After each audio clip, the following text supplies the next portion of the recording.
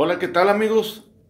Ahora les tengo un nuevo video más donde les voy a mostrar cómo instalar una fotocelda, también llamada fotocélula o fotocontrol, y lo vamos a hacer con dos interruptores sencillos, como en este caso que se encuentran en un almacén, pero ustedes la pueden adaptar esta conexión o este circuito en el lugar donde ustedes crean conveniente.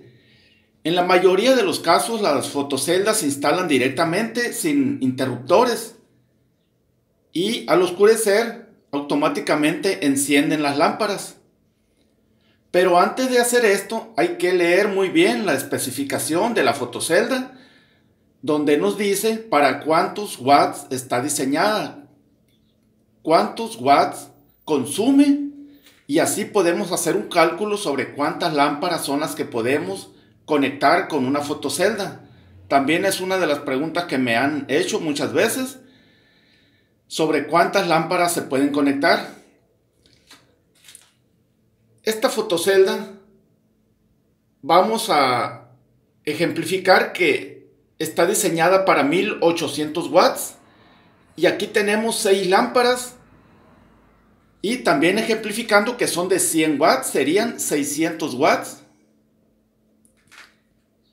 Entonces esta fotocelda sí nos serviría para hacer este circuito, esta instalación, puesto que el consumo está diseñada para 1800 watts. Ahora vamos a tratar de utilizar un código de colores. Aquí, como siempre repito en mis videos, en mi pintarrón blanco, el neutro lo utilizo en color verde, pero hay que utilizar el color blanco. La fotocelda trae color negro para la fase, blanco para el neutro, y el rojo, en este caso vendría siendo el retorno que va hacia las lámparas.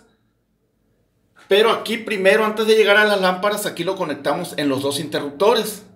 Y a partir de ahí, en paralelo, el interruptor de arriba controla las 4 lámparas que se encuentran en el exterior.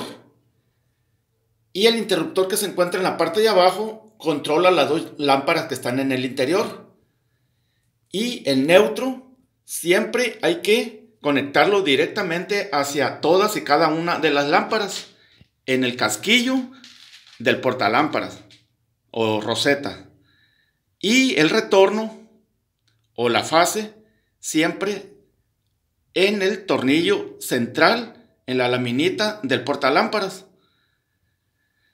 Así es como quiero mostrar este pequeño diagrama, esperando y sea de utilidad. Los saluda su amigo Antonio González.